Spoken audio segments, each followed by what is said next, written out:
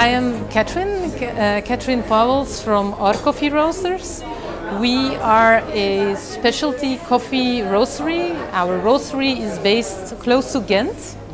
And here we are in the center of Brussels, where we have a customer who is serving our coffees.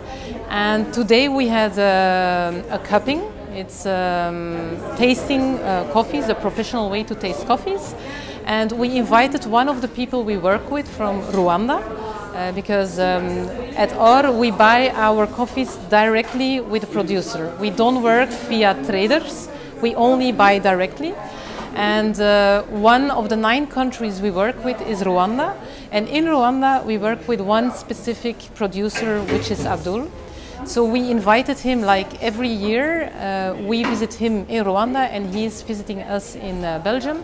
We invited him to cup together, to taste together the new harvest, because the harvest season just came to an end. And we have been cupping his samples, and based on this cupping, we will decide what we will buy for this year. You asked me if I like Rwanda. Well, I'm happy you asked me the question, because honestly, I fell a little bit in love with Rwanda. The first country in Africa that I visited was Rwanda many years ago.